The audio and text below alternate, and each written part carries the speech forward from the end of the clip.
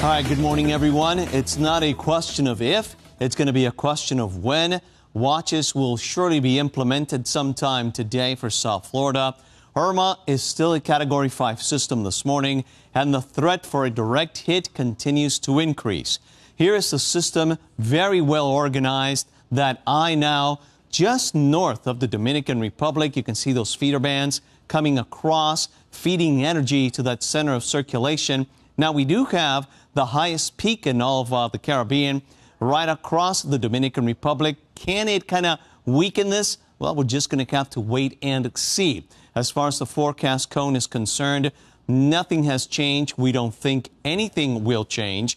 That's why by the weekend, there is a very good possibility that we will have a Category 4 system on our hands here, either impacting us Saturday night into Sunday morning, or maybe Saturday afternoon into maybe even earlier Sunday morning, and then making its track all the way up to the north. It could still be a Category 1 system by the time it nears the Carolinas, 85 miles per hour.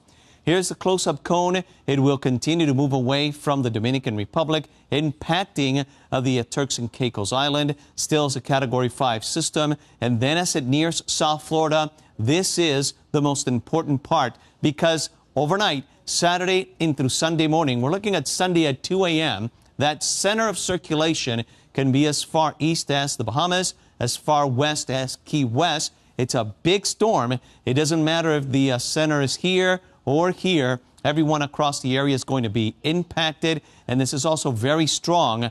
We could be seeing Category 4 winds here of 150 miles per hour. Latest advisory as of 5 a.m. They've come down a little bit since you went to bed last night, from 185 down to 180, now being tracked just north of Punta Cana, about 95 miles away. So Pico Duarte, about 10,000 feet high here in the Caribbean, the largest peak. And as those feeder bands come around, they're going to be kind of blocked. That's going to stop that flow of energy into that center, into the eye. Will it disrupt the flow completely? Could it weaken?